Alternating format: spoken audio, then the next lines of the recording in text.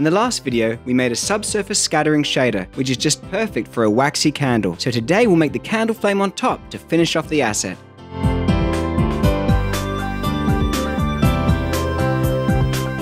We've got our subsurface scattering shader here from the previous video. We just chuck that onto a quick candle mesh, then pop a point light on top where the flame should be.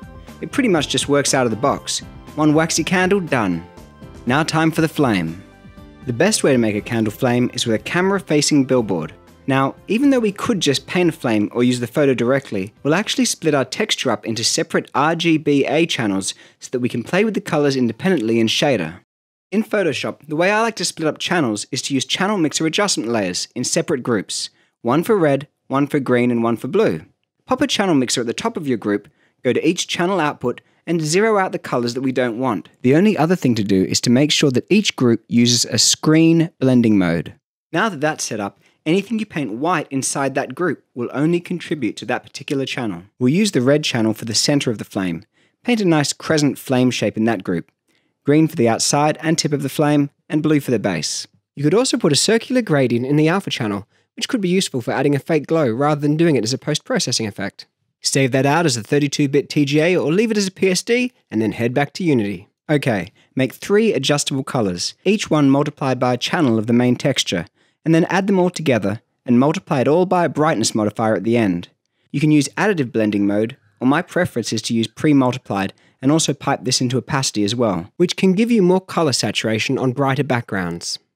So now we need to make it flicker with the magic of UV distortion. You'll need a full color noise texture for this, so here's one I prepared earlier. You'll also want to make sure that it's relatively smooth and well blended, otherwise the changes in the motion will be too abrupt and jarring. You can just drop the noise texture's max size down to about 64 pixels, and filtering will take care of this for you. We're going to pan this noise texture, so you're going to want to add in some controls, like an adjustable flicker speed. You'll also want a multiplier on the noise texture's UVs to control the scale of the noise. Remember, with UVs, adding to them offsets the texture, whereas multiplying them scales it. So panning a noise texture's UVs is simply adding the time to them. And for this to work, the texture must have its wrap mode set to repeat. Panning noise against other noise, or in this case using it to distort UVs, is the basis of many really cool effects. We're going to take this noise and add it to the UVs of our flame texture to distort it. Because the noise is panning upwards, this distortion should resemble the flame flickering over time. We only need the red and green channels of the noise because a UV map is only 2-dimensional, and we also want to subtract 0.5 off both of these channels so that it will be offset in all directions and not just positively. UVs tell the GPU what part of the texture to draw on what part of the mesh, so by adding noise to the flame's UVs, we're distorting how the flame texture is drawn on the billboard. Applying this distortion uniformly across the billboard doesn't look right, as the flame is no longer grounded near the wick.